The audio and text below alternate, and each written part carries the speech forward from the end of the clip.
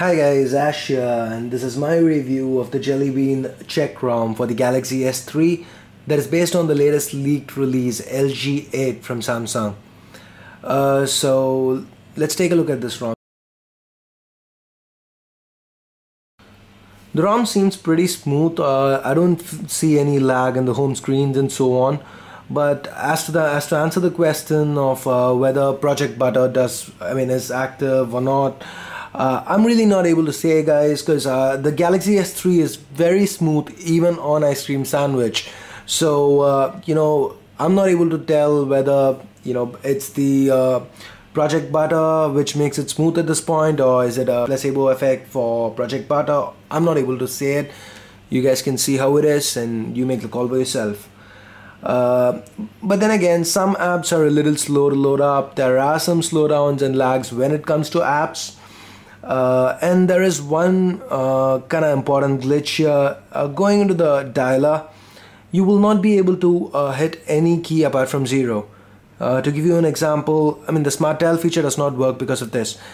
Say you hit 5, you're gonna have to wait for it to close right now and give you the contacts is closed error has stopped. So the only way to actually make calls is to hit 0 and then dial a number and it will work, or go into contacts and call someone from there, so that works too. So guys, as far as messaging goes, for me, I've not been able to text anybody. I keep getting a message failed error, and this has not been reported on the forums. I don't know whether it's just me or if it's an issue, so I'm just letting you guys know. For me, messaging does not work. And as far as the Play Store goes, free apps, there are no issues downloading them, but when it comes to paid apps, there are some issues downloading paid apps. So again, just letting you guys know. The face unlock feature also seems to be missing here, guys. Going into security, screen lock, and you see the face unlock is missing.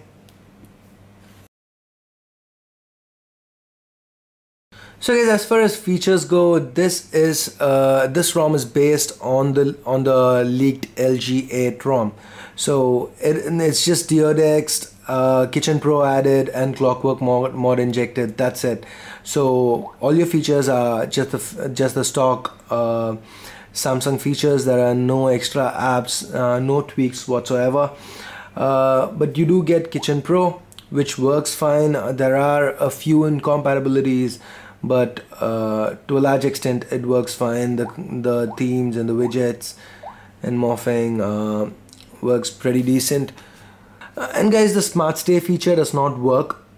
The camera does not start up, the eye icon does not load, and to just show you, I do have smart stay selected, does not work. And another issue is the haptic feedback does not work either, as in when you hit the soft keys, even though I have haptic feedback selected over here, I do not get the vibrations. But you do get vibration notifications when you have vibrate when ringing selected. While you get an incoming call or a text message, it does work. So guys, Google Now works fine. I've had no issues with it. Google, give me the weather. It's 81 degrees and mostly cloudy in Chennai. Guys, as far as connectivity goes, as you can see, I've been on Wi-Fi so long, it works fine. I have no issues with Wi-Fi. And moving on to 3G, again, works great. I've had no issues with regards to data connectivity. Works fine. Bluetooth works fine. AVRCP, audio video remote control profiles work fine. As far as GPS goes, I won't be getting a fix inside my apartments, but works fine, and the maps load up fine too, so no issues. Wi-Fi tethering is semi broken, but most times when you have an open connection without any security, it connects. So that's the workaround for right now. So guys, the most important thing about a ROM is the battery life, in my opinion, and the battery life for this is pretty good. It's almost on the level of regular ice cream sandwich ROMs. I've been using it for just a day, but I've not seen any erratic behavior, so it's pretty good. The camera works fine guys, no issues. 8 megapixel shots, no issues. The burst mode works, everything works as it should. At times there might be a little delay while switching to the front cam, but apart from that, HD video, flash, everything works fine.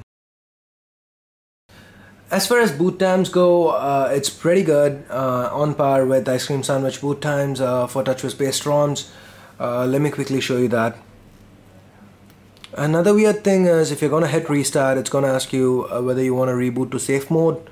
You have an option of clicking OK, tapping OK, which will boot you to safe mode, or cancelling it, which means you cannot restart that way. So let me power it off. Takes about 9 seconds to power off, which is again pretty fast.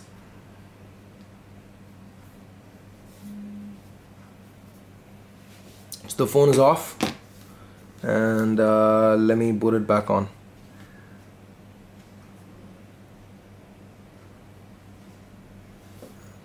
That's boot times.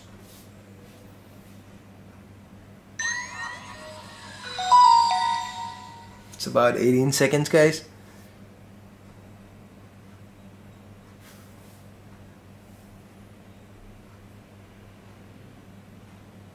$19 seconds, so pretty fast. So let's go ahead and quickly run a few benchmarks here. Quadrant standard first.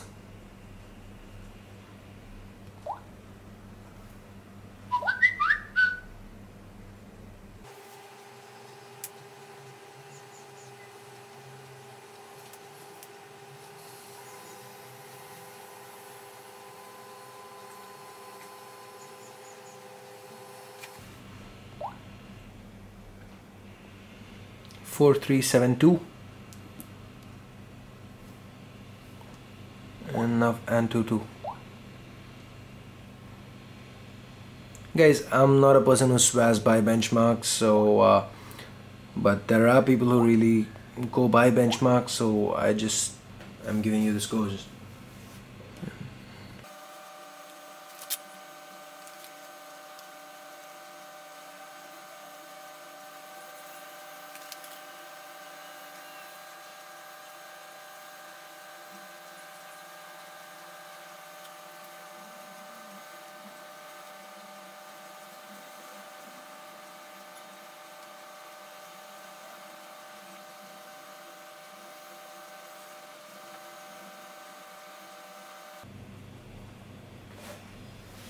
So there you have it, 12,507. So that's pretty much it guys for the review of CheckROM Jellybean for the Galaxy S3 i9300. If you guys have any questions, leave it in the comment section, or you can hit me up on Facebook or Twitter, or you can email me directly. All my contact details are in the description. And before you go, make sure you hit the like and subscribe buttons. I will be coming out with more videos soon. And if you guys can help me out, if there's anything that you wanna order online, and if you can order it off Amazon, just use my links in the description to go through to Amazon. Your prices and everything remain the same. It's just that if you go through my links and you end up ordering something, I tend to make a few cents to a few bucks depending on the value of the purchase. So it doesn't necessarily have to be smartphone related stuff. It could be anything. So if there's something you want to order online, use my links if you can. That is, if you guys do want to help me out. So that's pretty much it guys. Thanks a lot for watching. You guys have a great day, and I'll see you guys soon. Bye bye now.